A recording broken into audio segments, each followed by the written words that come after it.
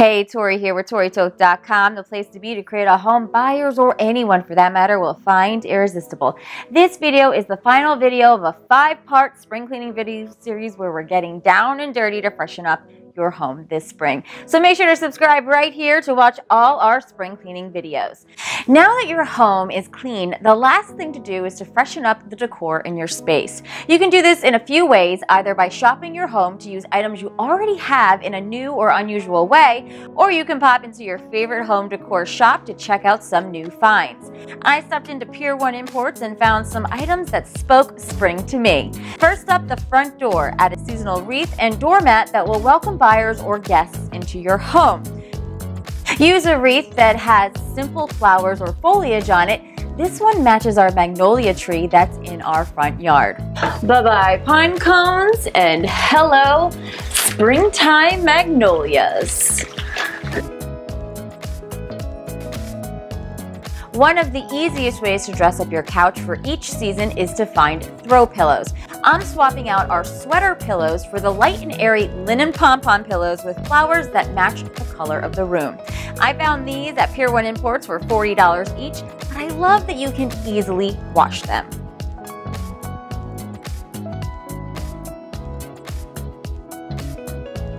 Next up, try a new scent for spring. One of my favorites, as you already may know, is Pier 1's Citrus Cilantro, but this spring we're debuting in our home their honeysuckle scented candle, as well as their Sea Air line, which is a combination of jasmine, gardenia, and tropical melon. Smells amazing. And it comes in a cute little holder, so I could certainly just leave it out if I wanted to. But what I also like to do is, when candles come in this size, is I could just take them out and put them inside a bigger accessory, so you're still getting the scent, but you don't really know where the scent is coming from. Another tip to freshen up your space is to replace your heavy fabric curtains like velvet or tweed with lighter fabrics like linen, cotton, or even silk.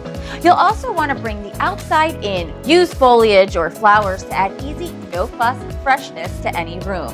While I did find these amazing fake flowers in Pier 1, hubby plans on replacing the winter foliage on display with some fresh ones. You can also swap out your pine cones with mossballs or even potpourri. This is Sea Air potpourri that we found from Pier Imports.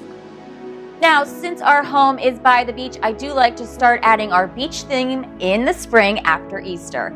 One other item I found at Pier Imports is this lantern that looks like a greenhouse, and I'm going to make it into a terrarium.